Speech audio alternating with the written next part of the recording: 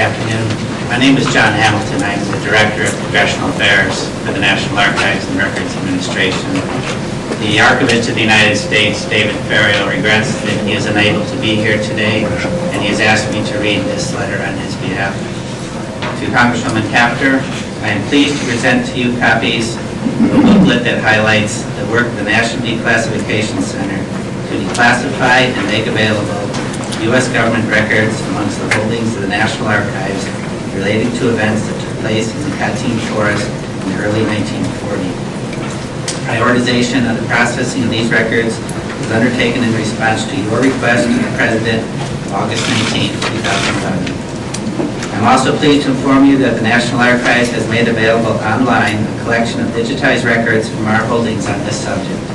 This collection makes these records available for study by the broadest possible audience and includes records previously available to the public at the National Archives, as well as those records that we are making available today.